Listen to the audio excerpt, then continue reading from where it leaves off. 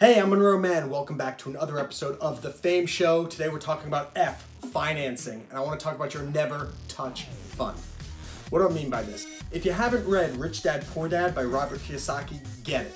The book doesn't help make you rich, but it helps you have a right mindset towards getting rich.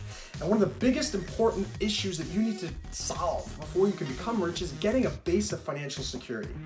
Too many people are too scared to take risks because they don't have enough money in the bank saved up to cushion a failure of that risk. In other words, one of the things that Robert Kiyosaki talks about in Rich Dad, Poor Dad is the idea that wealth should not be measured in money, it should be measured in time.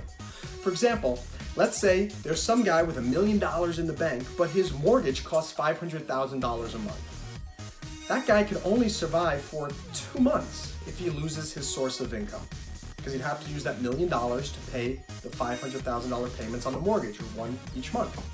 Now think of someone else who has only $10,000 in the bank, but their apartment only costs $1,000 a month. Guess what? That person loses the job. She can survive now for 10 months. That's a huge difference. And yes, you might think that the person with $1 million in the bank is wealthier, but they're not, because their expenses are so exorbitantly high.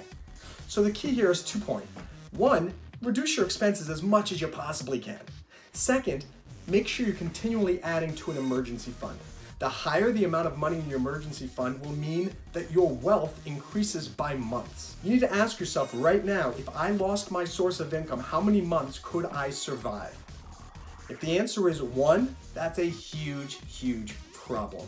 That's not going to allow you to pursue any dreams. That's not going to allow you to make big changes. That's not going to allow you to go out on a limb and pursue something that you really want to pursue. You're going to be enslaved to the month-to-month paycheck that is keeping you from pursuing your dreams.